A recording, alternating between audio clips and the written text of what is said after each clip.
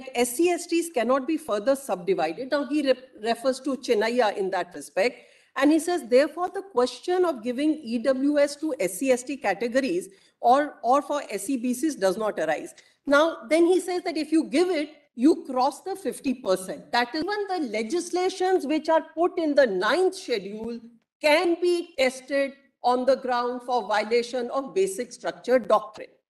It's a very well settled principle that the test of constitutional violence is dependent upon its impact of the state action. It's not based merely on the statement of object. How it impacts finally is the test that my lords will apply. I just one minute. Learned solicitor handed over this particular thing saying that there has been an increase of seats, etc. Please, my lords, we cannot forget the fact, whatever be the number of seats, the principle of reservation as envisaged under 15 will apply. And my lords, I will try and be very, very fast and swift. My lords, this contains my original submissions. The last 4 pages are the rejoinder. Out of that 4 pages, it won't be even 2 pages because argument of the other side, as I believe has been addressed, has been put forward. So if my lords may just come to the end, there is a short rejoinder. It will be probably at page 25, just at the end. Please don't look at the first part. There's only one paragraph in the first part that I will advert to, maybe not even read. My lords have small on the rejoinder. Yeah. Now, my lords, let me just put on issue by issue as has been urged by the other side, and I have my response there. My lords, as I understand, the learned Attorney General had put a proposition that SC/STs cannot be further subdivided. Now, he refers to Chennaiya in that respect. And he says, therefore, the question of giving EWS to SC/ST categories or for SEBCs does not arise. Now, then he says that if you give it, you cross the 50%. That is the argument that is advanced. Now, my lords, my response to this particular thing is that if we accept this proposition, then in that case, we can't even do a horizontal reservation because in all horizontal reservations, whether it is for women, disabled persons, children, wards of ex-servicemen, etc., it would amount to subdividing them within that. So therefore, I respectfully submit that that proposition does not meet the test.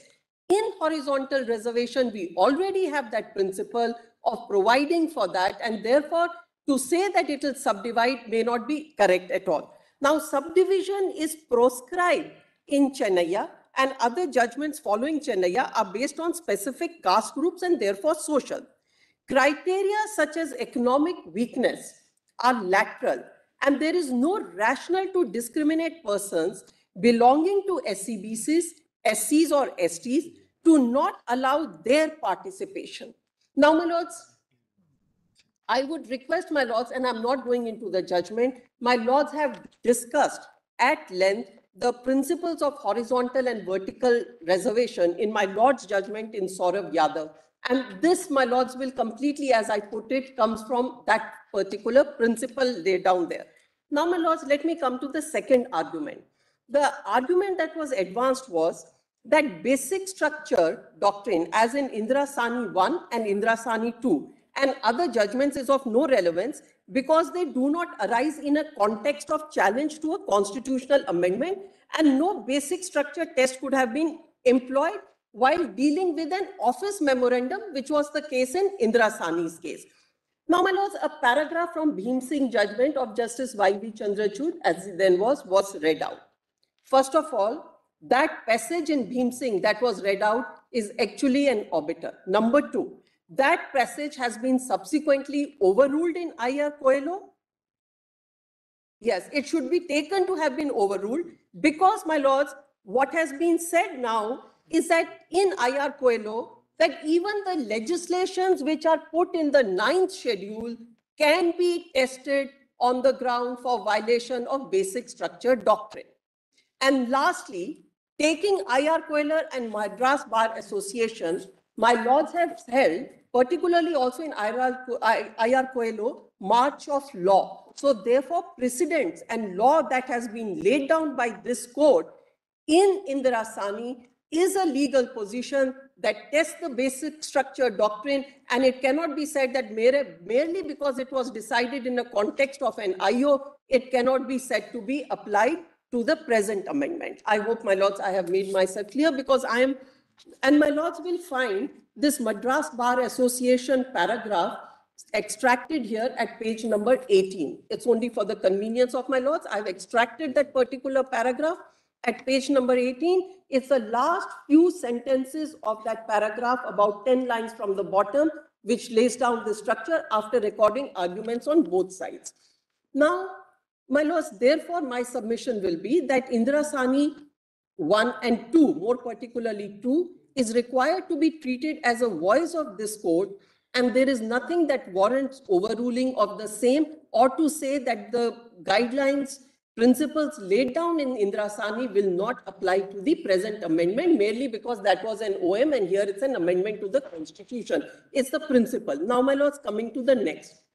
My lords, it was debated across and also urged by, I believe, by the learned Attorney General, that alternate facts and figures cannot invalidate a constitutional amendment, and this court cannot go into facts and figures for the purpose of invalidating.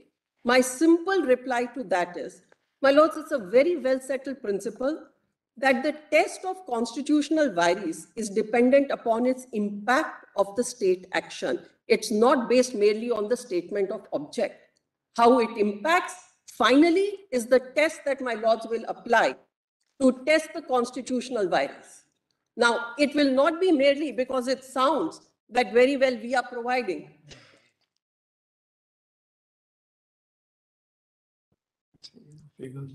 So, my lords, the facts and figures that have been placed before this court will go to show that the impact of this particular state action actually affects the constitutional, it actually affects basic structure doctrine and has an impact which cannot withstand the scrutiny of this court. Now, my lords, it goes to the very core idea of the equality. That's the principle. Now, my lords, the learned Solicitor General, and I think this is an important response that we need to consider, and it was also argued by my learned friend, Mr. Gopal Shankar Narayan, as I heard it just now. It is suggested that not all incursions into the basic features destroy the basic structure of a constitution. What was said was that the alleged breach of basic structure is not a mere violation unless it is shocking, unconscionable, unscrupulous travesty of quintessence of the Constitution. My lords, please put it on a test. If this proposition is accepted, then you can go ahead, hit the basic structure of the Constitution chip by chip. Go at it chip by chip. It's not shocking. It is small. You'll have a next one.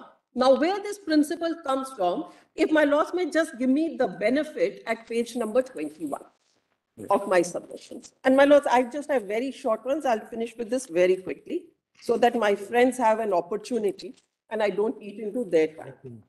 My lords, the principle comes from what is called page number 21, paragraph 19.1, about third line. The principle that comes here is from the ship of Keyser's paradox in philosophy, offers a relevant parallel. If over a period of time, every single part of a ship is replaced by a new part, at what stage does a ship become a new ship?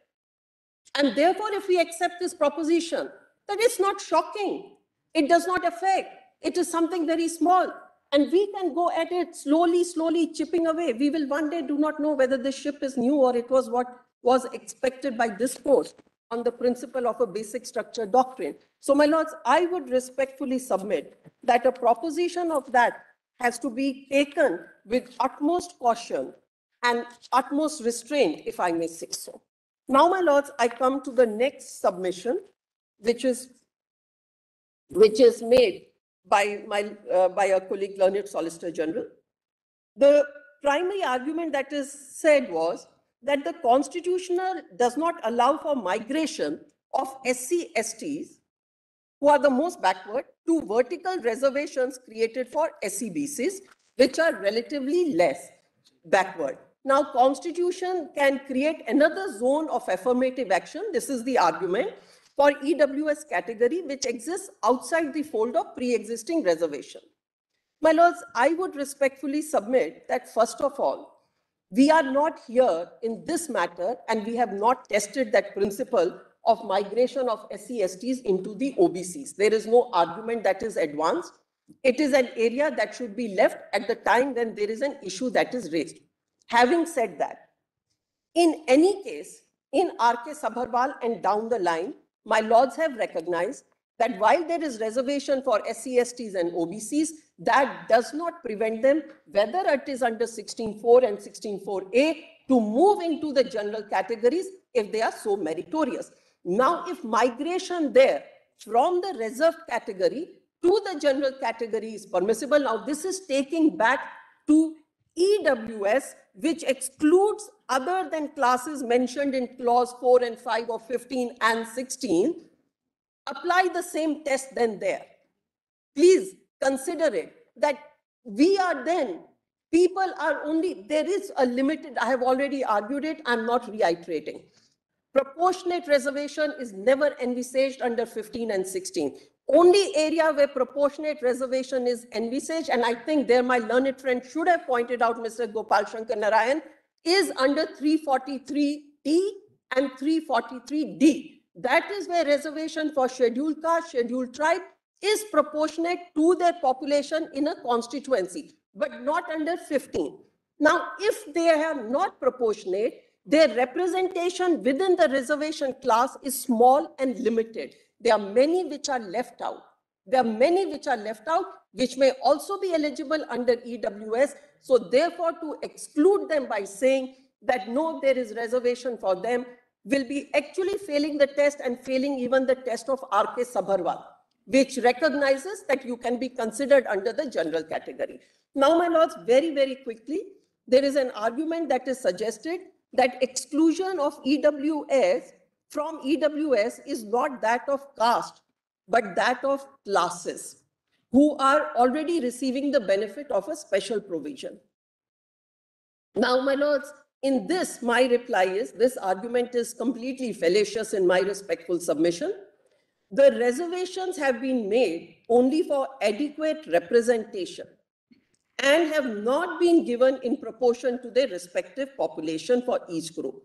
Therefore, even within those classes receiving the benefit of reservation, the individuals within the same group, despite being recognized as backward, are unable to receive the benefit. There is therefore no justification advanced to discriminate against them, particularly on an economic criteria, which can only be a lateral consideration. Now, my lords, is just I'm just moving on. Then, my lords, then there is an argument on a breach of 50% limit. My lords, I have in paragraph 24 dealt with it in detail. I'm not going to take the time of my learned friend, but here I have only one submission. Learned solicitor, Learned solicitor handed over this particular thing saying that there has been an increase of seats, etc. Please, my lords, we cannot forget the fact, whatever be the number of seats, the principle of reservation as envisaged under 15 will apply, and it is not the case made out by the government. So therefore, it will be 50, 40, whatever percentage will apply to these seats. So there cannot be that we have increased the seats, so therefore we have another 10%. Lastly, my lords, there is no mention under 16, whether there is a job opportunity. This is only in the education sector. This is my last point, and this is on the doctrine of severability. I accept the argument advanced by my learned friend on severability. I believe that if my lords were to uphold this, the deletion of the last portion, other than classes mentioned in clause 4 and 5, will serve the purpose. And this principle, my lords, it may not be reading down principle here. I have dealt with in my submission. It might be on a severability. And here, my lords, I place that judgment of Hiralal Hansora versus Kusum Hansora in the domestic violence case, where my lords applied the same test of severability and deleted the... Thank you. My lords, can I have just one thing, just one line, only one line? Please. My lords mentioned about the guardrails for so far as the economic weaker section is concerned. Now, my lords, when the principle is a single criteria of economic backwardness or an economically weaker section, then that cannot be applied differently to different segments of the population. The guardrail is only one, economically weaker. There is no other guardrail.